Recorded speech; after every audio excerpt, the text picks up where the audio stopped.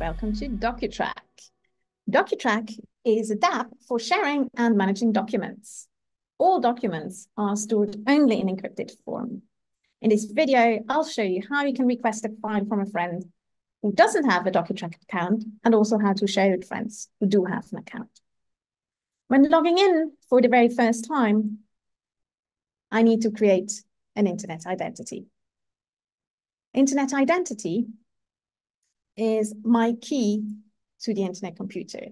And actually, I don't need to remember any password. I can rely on the fingerprint sensor or on the Face ID from my phone. I can actually rely on hardware security that is much safer than my brain. When logging in for the first time, I need to pick a username. When I do that, the app will generate a public and a private key in the browser and store the public key in the backend canister, hosted on the internet computer.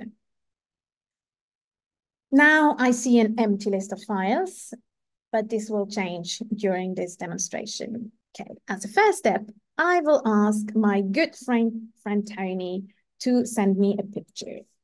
And I would like to have a picture of a sleeping cat.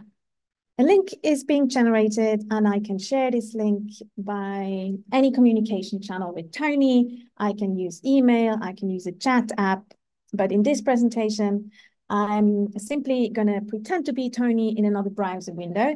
You can see here, I'm using an incognito browser window. I paste this link and I'm not logged in. So Tony has never registered, Tony doesn't have an internet identity or anything, but now he will upload a picture of a cat. I hope you like it. And when clicking on upload file, what happens is that the DApp makes the browser create a secret key, and the file is then being encrypted with this secret key. And next, the secret key itself is encrypted with my public key, which was transported to Tony with this link. And both the encrypted secret key and the encrypted file are uploaded to the internet computer. Now I go back to my browser. So you see, we're back to Minnie Mouse.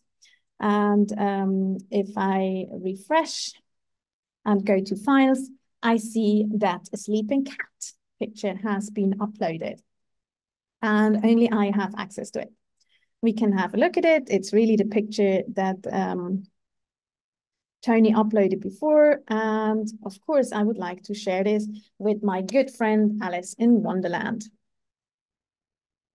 By saving this, what takes place in the background is that Alice's public key is requested from the browser, and the secret key, which I have in unencrypted form for this picture, is being encrypted with her public key, and that is then stored on the internet computer.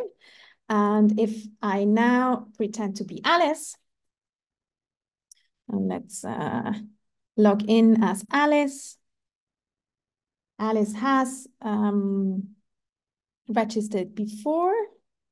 Then Alice will see that a sleeping cat picture has been shared with her, and she can also have a look at it. Now, instead of just requesting from someone a file, I can also upload files directly. In order to do that, let me go back to my Minnie Mouse browser. If I want to upload a file, cat picture, yes, I am into cats, and I upload this file. It's only being encrypted for myself, and when I look at it here, I can share it with other people. I think Akash will like this picture as well, and Alice. So yeah, let's share it with these two. And this concludes my presentation. I hope you enjoyed it and have a lot of fun with DocuTrack. Thanks.